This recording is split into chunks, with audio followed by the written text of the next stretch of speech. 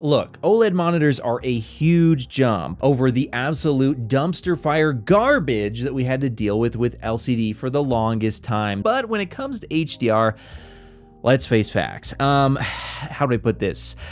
Ass! All right, look, maybe that was a little over the top, but yes, the HDR capabilities on OLED monitors today, it just doesn't quite hold up to TVs or even some mobile devices, and that's exactly what I'm doing today. We're gonna be taking a look at the brand new ASUS glossy WOLED on the left, and then on the right, we're gonna be taking a look at an MSI QD OLED, although to be honest with you, most of QD OLEDs, to be honest, do actually give you very, very similar results. And then in the center, bringing it all together, is the Tandem OLED panel on the new 11-inch iPad, or maybe it's a year old at this point. Who cares?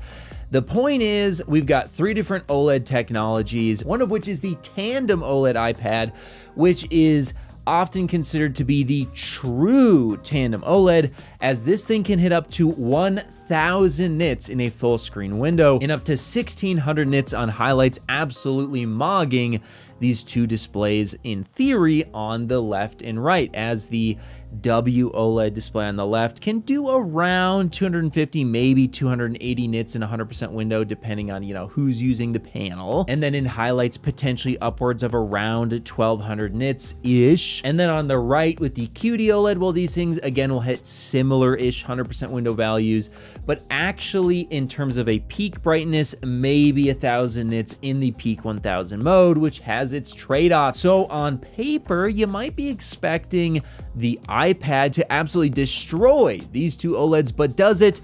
Well, let's start off with the most brutal example, and the answer is absolutely yes, it can. It can make these two look silly and dim by comparison. I mean, I'm looking through this footage that I took of all 3 of them, and what I'm noticing here is the iPad in the center, oh boy, is that a whole lot brighter. I mean, it's almost silly to compare them in this really bright HDR content here, especially when a huge portion of the screen is white. It just really, really separates itself from these two OLED monitors on the left and right here. Now, that being said, even though a lot of the footage I've been showing you so far is much, much brighter, let's also face the facts. A lot of HDR content outside of gaming, because yes, gaming can technically, with the use of RTX HDR, get as bright as you want, but outside of gaming, well, a lot of HDR content, it's not so bright. So with that being the case, let's look at some other HDR content here. Here's a video bit on YouTube I have linked in the description below that I love taking a look at. This has a lot of roads, water, nature, that sort of thing. And this one's graded a little bit more conservatively. It's not quite as bright.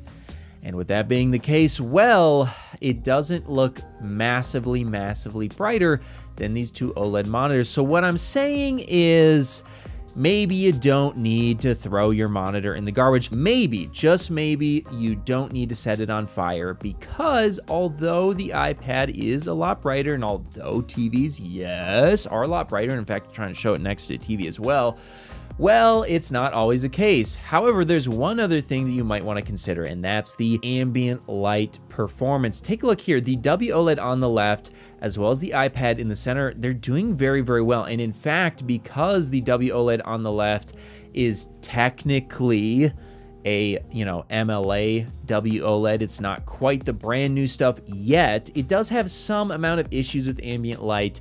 So I would almost say that the iPad even is better in ambient light. It's pretty close, but I would say, yeah, maybe the iPad is just straight up a better OLED display. I mean, am I gonna be hooking up a keyboard and mouse to an 11-inch screen?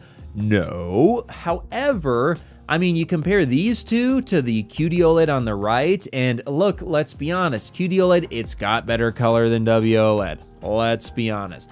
But in a condition like this with a lot of light, well, the issues with ambient light, they are clear and present.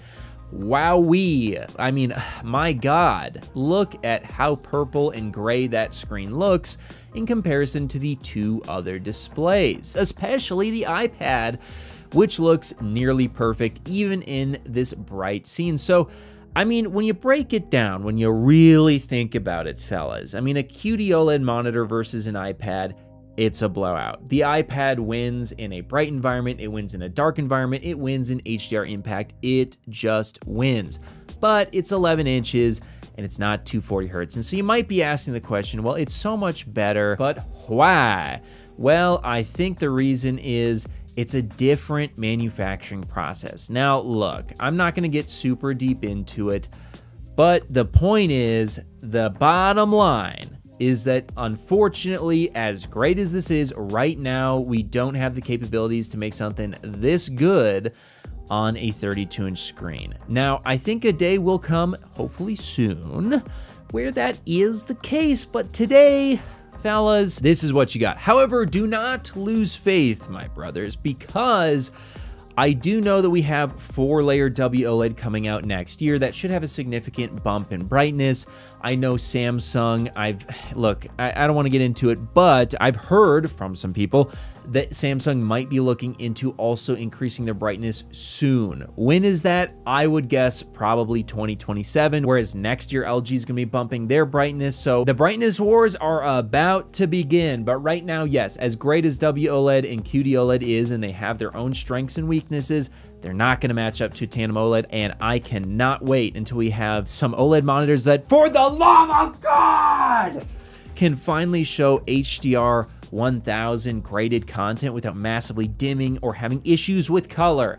So that could be right around the corner. I can't wait for it. But in the meantime, make sure you get subscribed to see what the best OLED monitors are of today, because we don't live in tomorrow, we live in today. So that means that, folks, it's a real knife fight out there. You got to get what you can get, and right now, the best that you can get is QD OLED and glossy WOLED monitors. But what's best for you? I'll let you know. So make sure you get subscribed for everything else display related here on The Display Guy. Whether you're looking to connect a new console, gaming PC, or just need a fast and reliable HDMI cable to connect over long distances, Rupro has you covered with their certified 8K HDMI 2.1 fiber optic cable, available in sizes up to 50 feet and can deliver a perfect full 48 gigabits per second connection over distances other cables could only dream of reaching. And now Rupro's offering a new detachable and upgradable pure fiber cable that sends the same 48 gigabits per second signal through its ultra thin and flexible housing, making it easier to route through walls. So if you're in the market for a cable that can drive a beautiful new TV or monitor, be sure to check out Rupro on Amazon today.